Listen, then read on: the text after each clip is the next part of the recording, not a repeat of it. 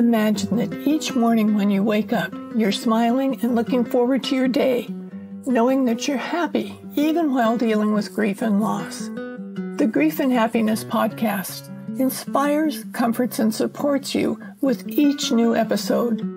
For more support, check out the Grief and Happiness Handbook and cards. I welcome you to listen to this podcast and discover endless possibilities for your life. Aloha. I'm so happy that you've come to listen to the Grief and Happiness podcast today. We love to come to you every week and bring you all kinds of different guests who have good stories and things to tell you about everything that has to do with grief and happiness. So today my guest is Cindy Burns in beautiful Virginia. And Cindy, it's so nice that you're here. Could you tell us a little bit about yourself? Sure. I am the mother of 6 adult sons. And unfortunately, we lost my husband on August 2nd, 2011. And I thought I was doing really well, with my grief. I went back to work about 2 weeks after we lost him, and he had terminal lung cancer, and it was a short illness. He was diagnosed in May and died in August. So it felt a lot longer than it was. Looking back on it, of course, the timeline, it wasn't very long at all. But I thought I was doing really well. And about 6 years later, my children were all adults. They didn't need me as much as they had in the past. I had retired and I had no reason to get out of bed in the morning. And there were days when I didn't. And I was in a really dark place, wasn't taking care of myself. And finally, I don't even know how long I stayed there, but I finally came to the realization that I could live another 10, 20, maybe even 30 years if I was lucky. And I didn't want my life to be like that in 10, 20, or 30 years. So I knew I had to do something. And I did see my doctor and was treated for depression and anxiety. And I was very, very lucky that the first combination of medications that he put me on worked. That's not always the case. And so I was very lucky in that. And then I set about trying to figure out who I was and what my reason for being still on this planet was. So I believe that we all have a purpose, and purpose can change over time. And my purpose for so many years had been to be a wife and mother. And now I had to rediscover who I was. And it was an interesting journey. And I came to the realization, took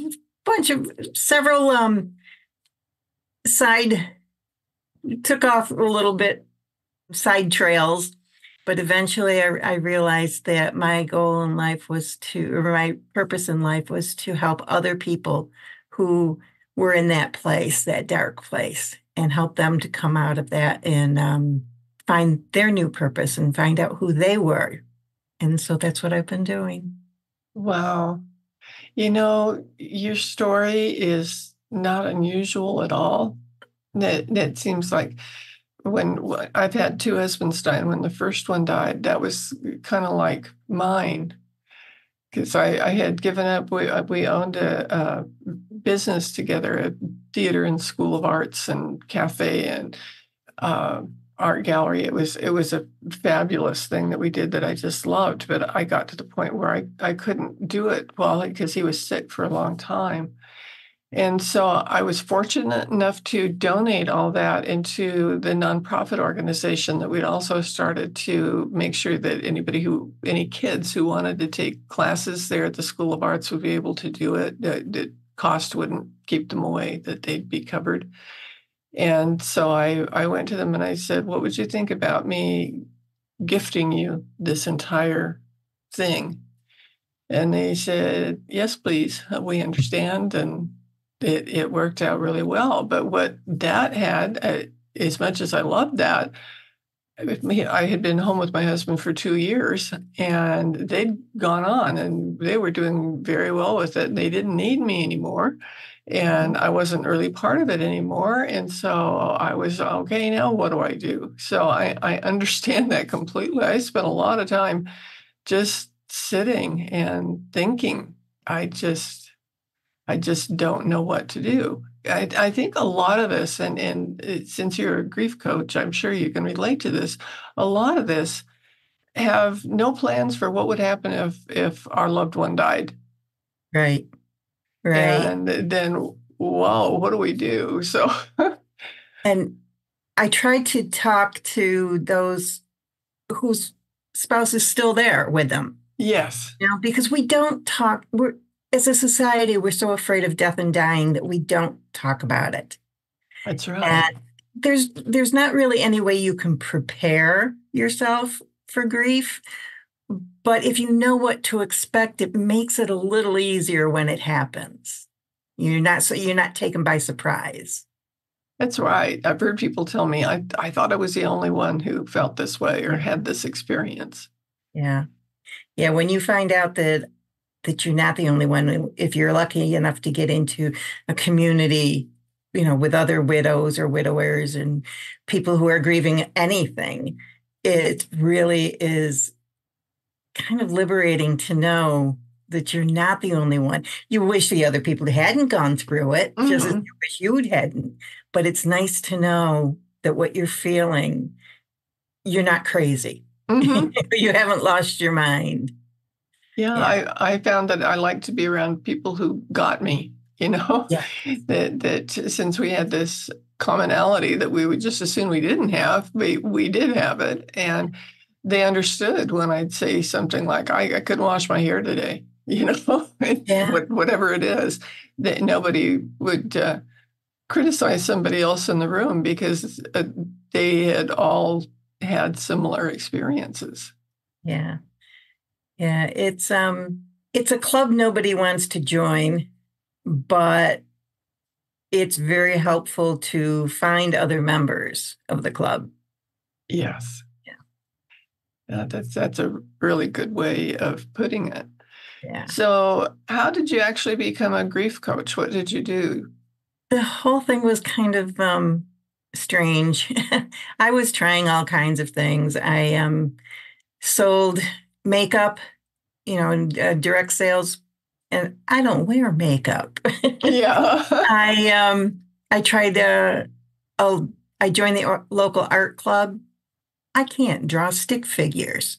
Yeah, I tried all these different things because, well, the art thing that was my husband. He was an artist. So I think Mm, that was kind of my way of maybe trying to connect.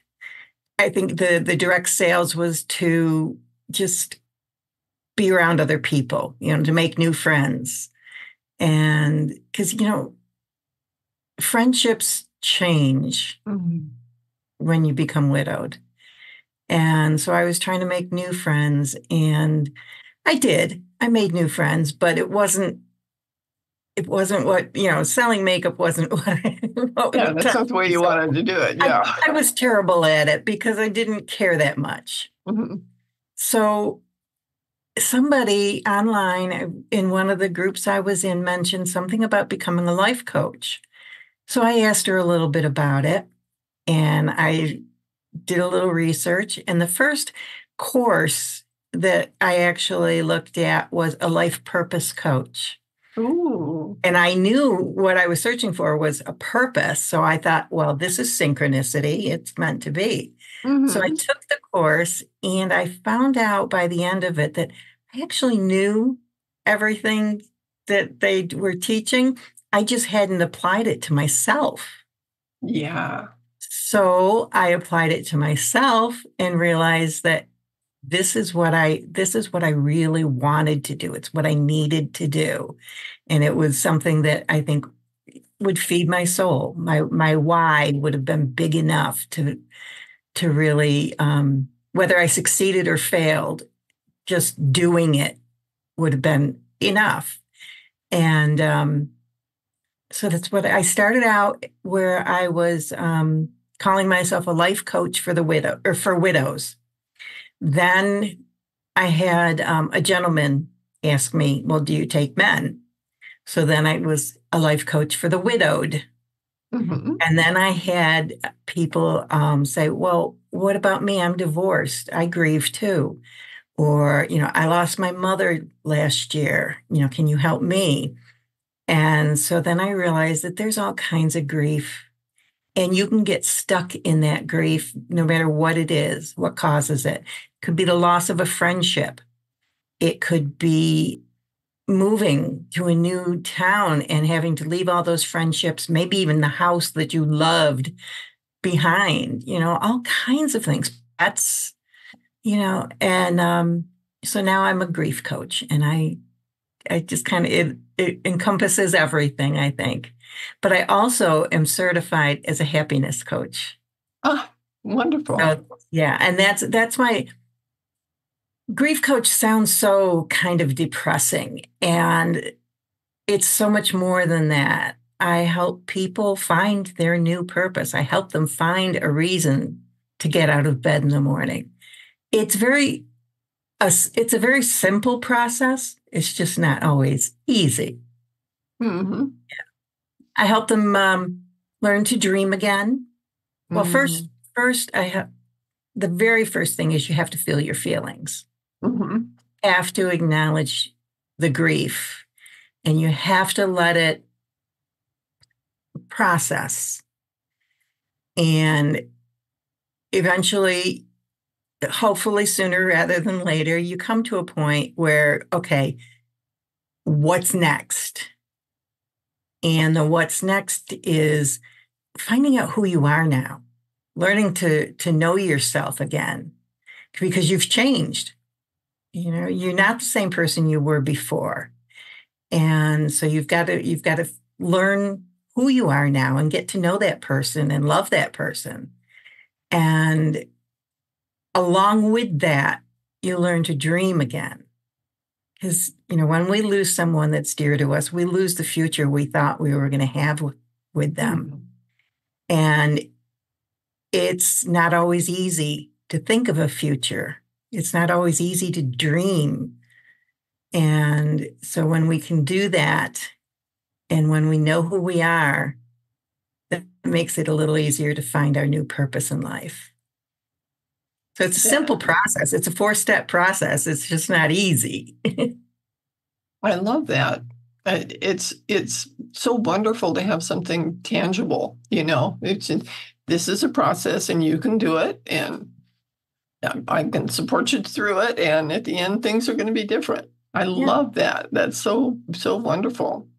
And I like to tell people that while, of course, I wish my husband was here with me now, I like who I am. And I really love my life. I love, people ask, "Well, don't you want to get married again?" No. I love the independence and the freedom I have now. And it would take a very, very special man to make me, want to bring somebody else into my life. And if God wants that to happen, then he'll put him in front of me. I'm not going to go looking for it. Oh, I love that. We have so much in common because after my first husband died, I said we'd been married 22 years and I had a wonderful married life, and he was absolutely great, and I couldn't imagine anybody else would be as great as he was. And I had no intention of ever getting married again.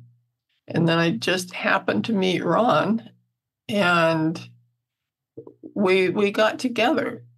However, I don't know how you think about this, but I and he was not too long after we were together. He was kind of talking about marriage, and I said that I'm not ready for that. I can't go there, and I realized it was because I didn't feel unmarried, Oh, yeah. and that I thought about that a lot. I really had to work my way through. It took me 4 years. We'd been Yeah, dating for 4 years before I finally said that I was ready. I can Because see that. it just, after 22 years with someone, I know it in traditional vows, it says till death do you part. But I don't, I still feel him in my heart. Hmm. I still grieve for him. And now I have two people that I grieve for in my heart, two husbands. And that's why my last name is Thoreau Threat, because those are my two last names I had being married. And I didn't want to give either one of them up. I don't want to choose. Right. I am one of the best stories I've heard. It wasn't a story from anybody I knew, but somebody told me of a couple who they were both widowed and they met and got married. And she said to her new husband, "You do know that if Bob or whatever his name was, were to suddenly miraculously come back, it'd be bye bye to you." And he said, "Oh, yeah." He says, "I agree. The same thing for me." So, That's really interesting. I haven't heard something like that before. I can get that. yeah, it's not that you're replacing, your first love. It's in addition. And I think in that case, I think it was the same way that maybe didn't feel unmarried, you know? Hmm. Yeah. Yeah. That sounds like something I should write on unmarried. Yeah. Dan Um, and I were married just a month shy of 33 years. oh wow. Yeah. Wow. I know when I was growing up, I figured I'd be married forever. Yeah. I had the privilege of being able to be at my parents' 50th wedding anniversary celebration, and I thought I'm going to do that too. Well, I've been married over 50 years, but I wasn't the same person, so I didn't get that 50th wedding ceremony Yeah. or anniversary. Yeah. You mentioned that you were happiness. Tell me A about happy that. approach. Basically, it's all about finding little moments of joy and choosing to be happy because we can choose. We can choose to be miserable or we can choose to be happy. It's all how you look at it. And I don't let negativity into my life. I don't let, I don't surround myself with negative people, especially online. It's easy enough to unfriend somebody that's, all about the drama. And I've said many times that I don't do drama unless it's on a stage. And There you go. what you were saying about your arts, Hmm. that would have been I would have been in heaven with that doing that. That would have been my dream. I was a theater geek in Uh, high school, and I went to college, and my parents talked me out of majoring in drama. And so I only lasted 3 semesters and then I dropped out because I couldn't figure out what I wanted. But it all worked out the way it was supposed to. I met my husband about a year later. And so, everything worked out the way it was supposed to. that's really interesting because when I changed career paths a few times in Oh, my yeah. Yeah. in my education. I started out in theater and then switched over to nursing because I felt like I needed to have something that I could support myself with if I Mhm. had to do that. And then when I moved in the new college didn't wouldn't accept they accepted the credits for courses, but they didn't accept the course. And so I was going to have to start all over again Oh, dear. to get my bachelor's degree, and it was going to take me 5 years. And I was like a year away from graduation. And I thought that means that I would have been in school long enough to be a doctor, you know. So I didn't want to do that. So I don't know how they found out about this, but one of the teacher that was in drama department, or not drama department. That's right. He was an English counselor, and I had tried majoring in English because I thought I could do something with that. I don't know what I was thinking. But he said, I know your passion is theater. I want to introduce you to the theater person here on campus. So I met him and he said, well, if you want to change your major to theater, then we have a scholarship that you can have because we need to have like reentry students who are coming back. Oh, So I graduated with my degree in theater and I said, oops. I loved the process. It was absolutely wonderful to do that, but I couldn't figure out what in the world I would do with a degree in theater because I knew I didn't want to teach. I had been substitute teaching for a while and I had thought I wanted to teach until I did that. And I thought, I can't put up with this. I yeah. just can't do that. So I went back to that English teacher that got me switched over to a theater. And I said, can I get into because I've got a pretty good English background, can I get into the graduate program in English? And he said, I think so. So he introduced me to the person and I did get into it. And my path was really different than all the other students because I was working on dramatic literature and that wasn't what everybody else was doing. So it did, however, lead me to my writing career because they had I can't think of the name of it, but it was in writing. You could graduate with concentration. You could graduate with a concentration in writing, even though it was an English degree. And so I was able to do TAs in the graduate program and get a lot of experience with teaching writing. And I was teaching writing actually before I got my degree. I love to write as well. Well, it was amazing because it really led me down a different path that I had no idea that I would get there. And it's been fabulous. And the writing has helped me so much. I love teaching those students. That really worked for me. But all the writing that I was doing led me to write actually three college textbooks. That showed me because I didn't before that I wasn't sure I was a writer, but that showed me if I'm writing books on teaching other people how to write, Yeah. I must be. So I was so glad I did that because when after Ron died and I was going, what am I going to do now? I started writing about it, not for anybody else to read, but I could really get into the writing. And I got so much out of it. I thought I could help other people by teaching them how to do this specific kind of writing. And everything came from there. Yeah, I often recommend that people journal. In fact, I have a guided grief journal that I offer for Oh. free. And I tell people, even if you're not a writer, even if you hate writing, you don't have to actually write. Just use the prompts to think, Mm-hmm. to kind of gather your thoughts. But there is something about, and especially journaling, I think putting pen to paper, not so much fingers to keyboard, Mm-hmm. pen to paper, it really helps your thoughts flow. And if you just write off the top of I think when we type, we're more apt to self-edit, Mm-hmm. whereas when we're writing, it's more free flow and we don't edit as we're writing. We just go with it. And I think that it's really helpful to process your thoughts and to process your feelings, and it just kind of gets it out there. Oh yeah, absolutely. I have filled up so many journals.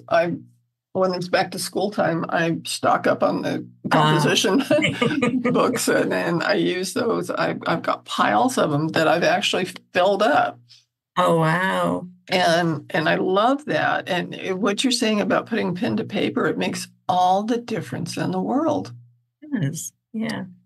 And especially since I taught writing, I got the first computer lab for writing on my campus because I just believe students could do so much better if they didn't have to go back and retype the whole thing. Yeah. And they did, and it worked really well. And it's great for that kind of writing. But the writing when you're soul searching Yeah. or When you're writing from the heart, when you, yeah, mhm. I heart-centered writing really helps. yes, Yeah. absolutely. And that's pen to paper. Yeah. Oh, I love how you do that too. We've got so much in common. That's really I cool. know. It's amazing we haven't met before. This is great. Yeah. I'm Uh, looking at your book there, The Grief and Happiness Handbook. I have not seen that. I'm going to have to get a copy of that oh, good. because I like that. it sounds, like it would be something that would be very useful in my practice. It would be. I have two books that are actually when I wrote the book to start off with, it had 52 chapters, and that's another long story of how I got to 52 chapters. But the contract I signed with my publisher was for the number of words and that I'd written in these 52 chapters. And when they sent it to the editor contacted me and said, we can't publish something this long in this field because statistically it will not sell. Doesn't matter how good it is. And she says, do you want to edit it or do you want me to edit it? And I said, no. I liked all 52 chapters. Yeah.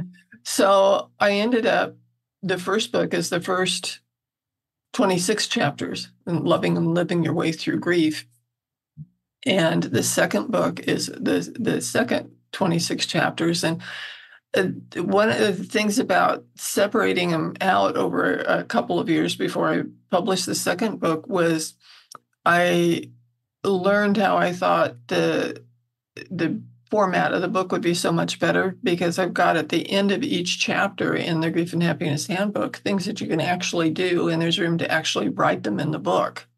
Oh, that's nice. I like And that. my first publisher wouldn't let me do that. I could write them, but not leave room in the book to do it. And they guided me away from doing it the way that I wanted to. So this one I like a lot better because it's that pen to paper thing Yeah. that I think really helps a lot. And in the meantime, I started the Grief and Happiness Alliance, and we've got the Grief and Happiness Alliance nonprofit organization that goes along with that so that they can fund the gatherings that I have on Zoom so that people that come don't have to pay for it.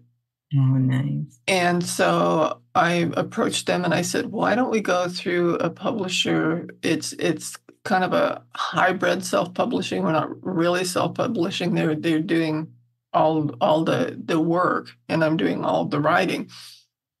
And it was a combination, but it turned out to be exactly what I wanted it to look like. And since it's the Grief and Happiness Alliance and nonprofit, I thought the Grief and Happiness Handbook would be just perfect for that. Yeah. So the both books work together really nicely, and there's just more in the what you can do at the end of the chapters in this one that makes it into a handbook, and all the proceeds from it go to the nonprofit. Actually, from all my books and my cards that I do go to the nonprofit. My goal is my big dream is to build my business up so that I make enough money so that I can fund a nonprofit to help widows who make too much to get government help, but not enough to really live on. Mm-hmm. And because there's an awful lot of those people out there. And I talk to them daily. I have a free Facebook group, and when you don't have enough money to pay somebody to help you, you go to the free Facebook groups. Mm-hmm. And some of the stories are heartbreaking. There was a young mother, well, I say young, she got married her senior year in high school because she was pregnant. They were married 19 years and they had 3 children. And she was a stay-at-home mom the entire time. He said, I make enough, you don't have to work. And they didn't plan for him, dying. It was a car accident and he was in a coma for weeks Mm. before he finally passed. And she didn't even have a high school diploma. and Um, it was, she is working now, thank goodness. She did find a job, and it's a work from home job. So she's able to stay home with, her youngest child. So it all kind of worked out, but for a while there, it was very scary for her. She thought she was going to lose their house. And then I've had, especially older women who they don't plan and they've just got Social Security, and even when you both work, when one dies, you're left with one salary, one paycheck, but the same amount of bills. mhm. Your bills don't get cut in half because somebody dies. And there have been times when people have had to make a choice between, paying the mortgage or buying their medicine or, buying food. And it's nobody should have to make those kind of choices, especially when they're grieving. Yes, I agree with you. I love your concept for the nonprofit, and I would encourage you to do it sooner rather than later. Because if you wait until you have enough money to do it, might not ever happen. Yeah, yeah. People have told me that I could start it with no money from myself, that if I get Hmm.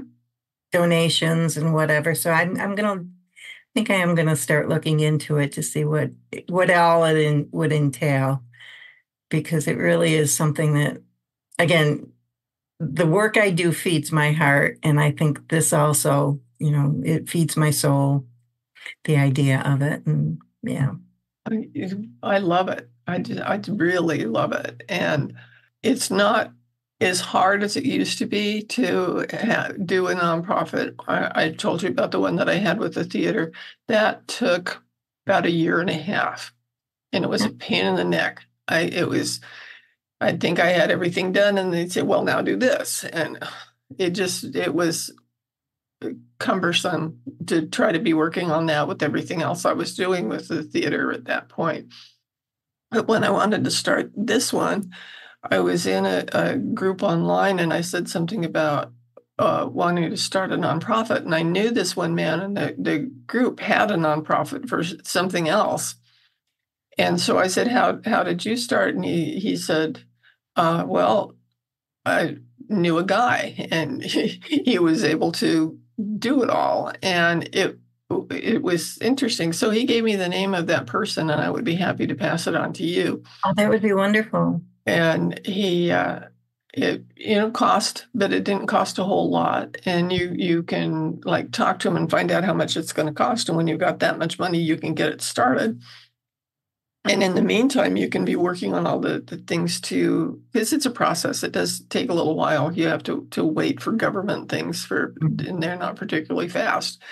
But that gives you the opportunity to build up who's going to be in the nonprofit, who's going to work on this with me, who would like to do this. And I love having my nonprofit. I feel like I have another family with the people who Um, are in it, and it's really good. So I I would have a really friend encourage who you. I have a friend who's very knowledgeable in grant writing, and Hmm. she's offered to help. Oh, So, that's wonderful. That's something I don't have in my organization that I really would like, because when there are so many grants out there that people don't even realize that they're yeah, there. And when you've got a good grant writer, that can fund everything. yeah. And with grant writers, the way I've worked with them before is they write into the grant proposal what they're going to get paid for the doing the grant. Hmm. And so when the grant's funded, they get paid. So that's a Oh, real motivator to them to, yeah, write to the right people and do it really well, because the better they do, the better the grant writer does. yeah. Oh, I didn't know that. Yeah, there's so much to learn. Hmm. There is, but don't let that stop you, because you learn it, like you learn to walk one step at a time. You can't do it all at once. Exactly, exactly. Well, I have loved this conversation with you. I I know, just, it's I wish we lived wonderful. closer and we'd just get together and Well, have a I'll cup just of have to come tea. to Hawaii and There visit. you go. That would be fine. And I have actually had people come to visit me from one person bought my book, and she she wasn't in my organization or anything, but she bought my book and she contacted me and she said, "I'm going to be on Maui. Can I meet you?" Oh, nice. I said, "Sure." And so when she was here, she invited me out to lunch. So I drove out to Lahaina, which isn't there anymore because of the fires. And I drove out there to meet her and her daughter, and it was wonderful, just a wonderful experience. So, and I've had a couple more things like that where people really want to meet me as long as they're here. So, Well, I have another goal is I would love to do a widow's retreat and, have all kinds of people come in and speak and just help them, build them up and help start a new life or maybe not start a new life, but help them to enjoy the life that they have. there you go. That's perfect. Yeah, I don't like the idea of moving on. I like it. I call it moving forward. Moving on feels like you're leaving something behind, whereas Yes. moving forward, you're bringing it with you and you're just adding to it. So, I believe that completely. That's the way it is. We just do have so much in common, and I'm trying to figure out how to get a retreat done here on the island, because if we do it here, I know people would want to come. So oh yeah, yeah, definitely, definitely. so I will keep you in mind as we move down that path, and maybe Yeah. there's something that we could do together with our nonprofits as you do that Yes. too. So there you go.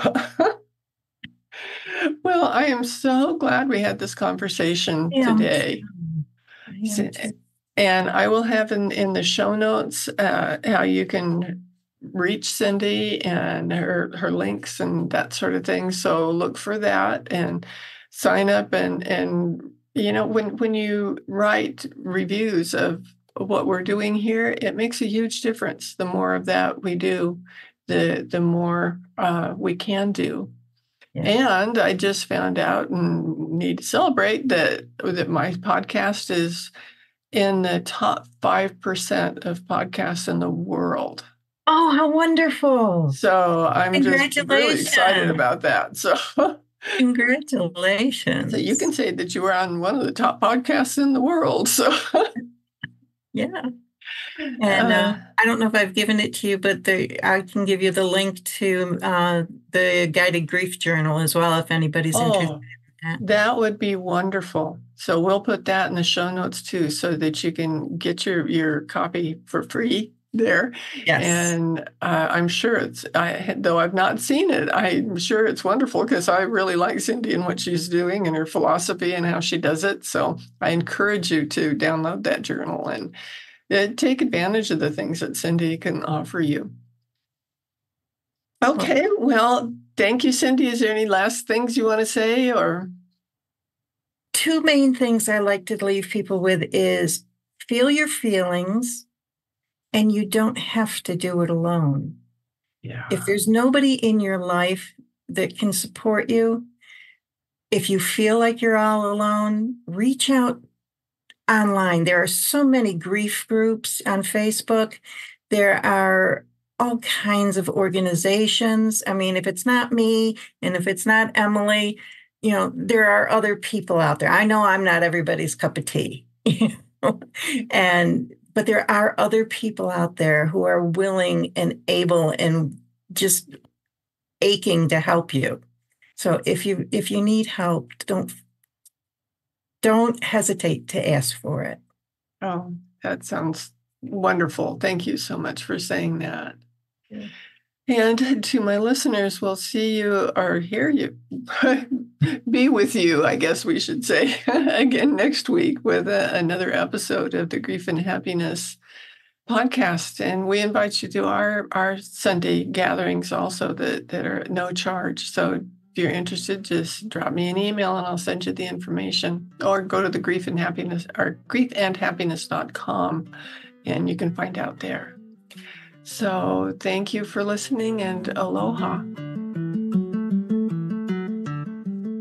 Do you want more comfort and support and happiness? Join the Grief and Happiness Alliance at our free gatherings on Zoom every Sunday. Visit my website at griefandhappiness.com and read my books, The Grief and Happiness Handbook, and get your set of the beautiful Grief and Happiness cards. Be sure to subscribe to our podcast, rate it, review it, and binge listen to all of our episodes. I can't wait to welcome you back to another episode of the Grief and Happiness Podcast.